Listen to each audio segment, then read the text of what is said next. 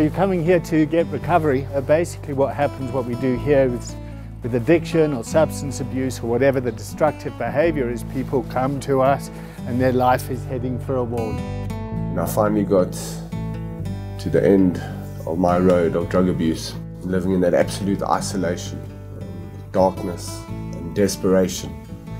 I turned to the foundation. You know, in active addiction, it is such a difficult place to be. I mean, it's a place of not knowing. What now? How do I sort my life out? How do I deal with this addiction? How do I stop drinking alcohol? How do I get my life together? This isn't about being a bad person. You don't hide it in shame. You start to talk about it and you start to say, listen, I need some help with this. I need to learn some stuff. We'll assist you in your transition from your family environment into the clinic, the allocation of professionals. We check with your medical aids. So we're in a very secure upmarket environment in Johannesburg. We have our own security guards here. We have 24-hour nursing and doctors on call.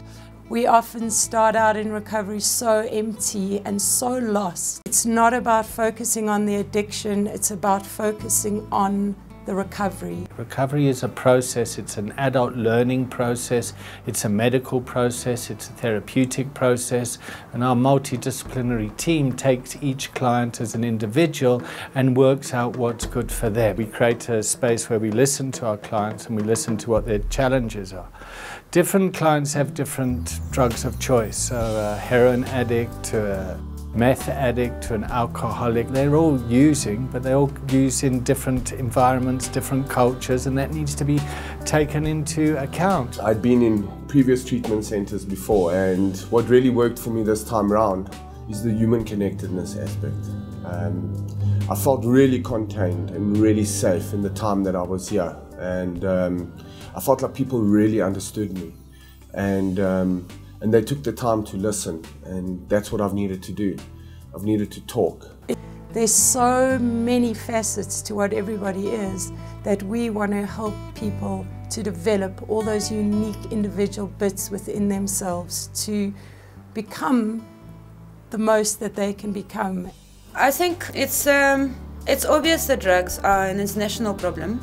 Johannesburg specifically has become a very central spot for recovery internationally, where we have a lot of international clients coming in. And also because of our exchange rate, a lot of people can find it quite easy to come to Johannesburg and to find a very special niche in their recovery that perhaps won't be found elsewhere.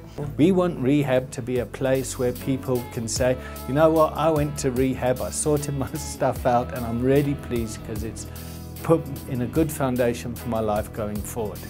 You know, rehab is something that you should be proud of, and our clients are proud when they come through here because they learn about themselves, they learn how to take responsibility, they learn how to respond as mature adults in society, and they go out here and they make a difference.